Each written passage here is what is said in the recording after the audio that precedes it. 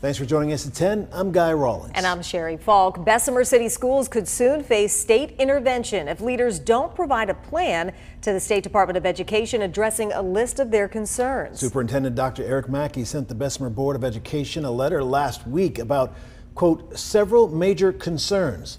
WVTM 13's Jarvis Robertson spent the evening at a school board meeting. He's live and local in Bessemer tonight. And Jarvis, what did school leaders have to say about the letter?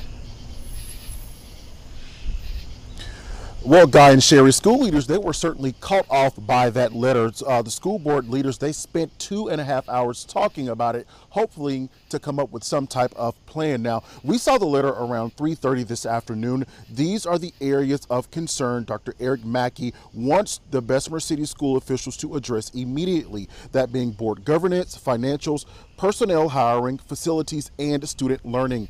Now, the state superintendent feels this board is not properly leading the school system.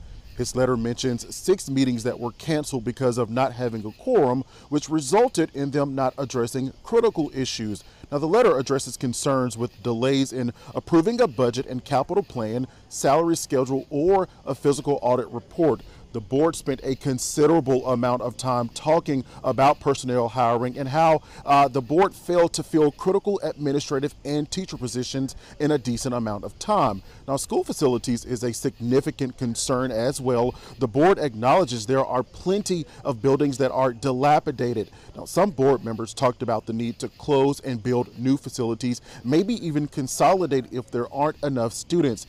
The letter says that student learning is not a major reason for the letter. However, it clearly reads the lack of student performance is a direct result of poor governance. I spoke with board member Margie Varner about the letter and her thoughts. I was surprised when we received the letter because we had not received an official letter from Dr. Mackey saying that he was sending anyone here to the school system.